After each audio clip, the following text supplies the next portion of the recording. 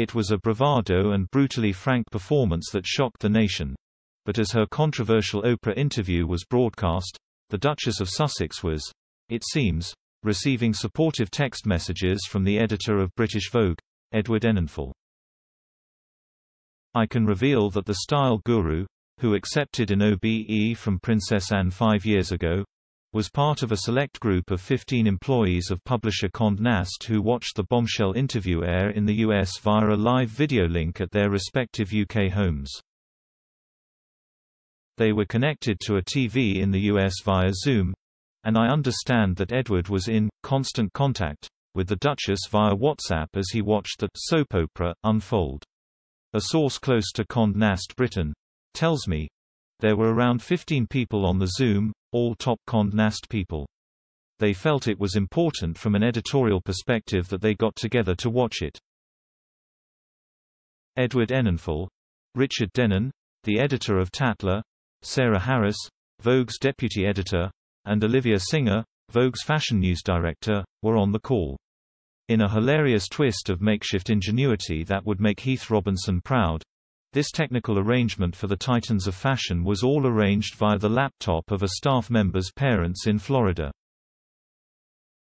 My source adds, "You'd think it was a very technical setup, but actually it was all organized by the parents of Condé Nast communication director, Emily Halley, who are in their 60s, who simply put their laptop on an ottoman in front of their TV in Florida.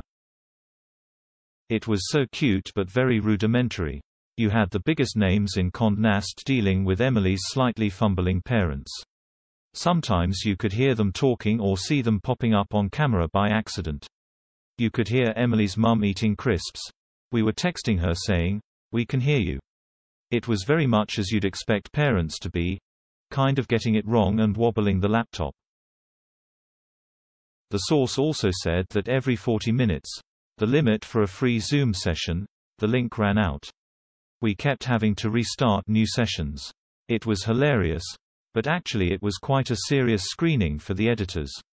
Edward was supposedly texting Meghan throughout. In 2019, Meghan edited Edward's diversity issue of Vogue titled Forces of Change, in which she gushed, "To Edward, thank you for entrusting me, I am deeply honored." Edward has previously said Meghan is a brave woman.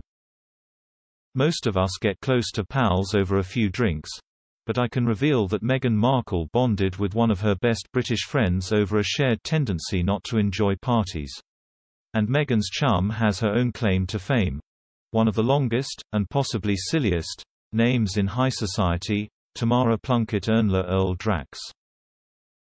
I gather that Meghan and Tamara, wife of Harry's friend Henry, Wago, Warhurst, bonded at the wedding of Harry's Eton pal Charlie Van Straubenzee and Daisy Jenks not long before Megxi. A source tells me, Tamara was not drinking and was chilling outside the marquee, avoiding the crazy scenes inside. Meghan has never been the life and soul of parties, often sitting the dancing part out, so she was drawn to Tamara. She is one of the few British female friends of Harry that Meghan warmed to.